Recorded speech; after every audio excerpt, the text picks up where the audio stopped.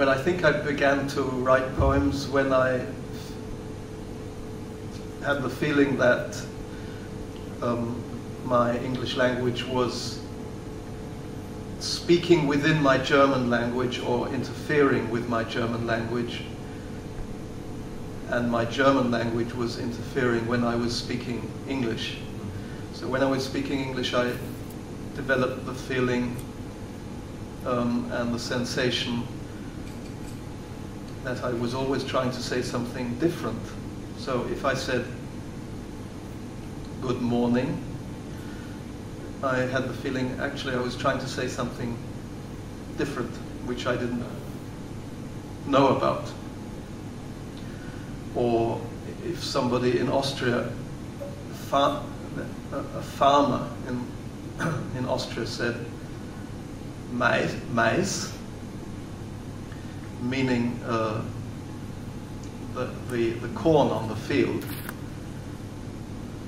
I also thought he was talking about mice, about Mäuse. And when I was living in the United States, I heard people talk about their ant.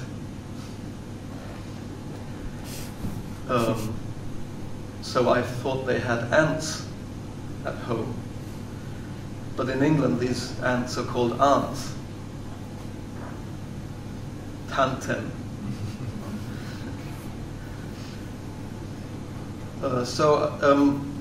From this confusion between mice, mouse, Mäuse, aunts and ants, from this confusion, I began to write poems. I thought this might be useful to write poetry.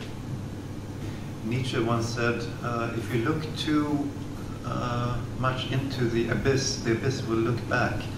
When one reads it, when I read your poems, sometimes I have the feeling they're written out of this a similar sensation. If you look at the word too long, it will actually stare back at you. Yes, but frequently I didn't see an abyss. I thought I heard laughter. So I think I may be slightly closer to Shakespeare than to Nietzsche.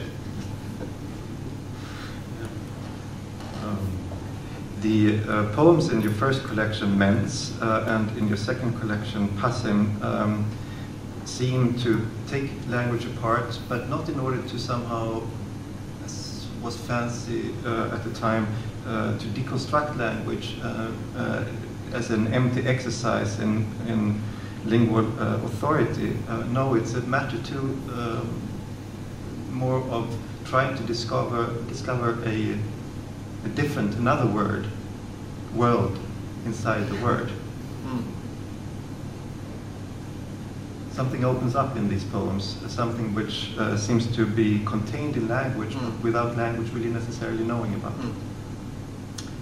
Yes, now that you say the word deconstruct or deconstruction,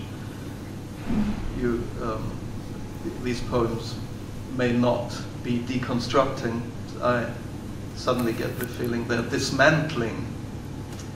Not this. Deconstructing is a very proud word, and maybe the poems are simply dismantling the armor.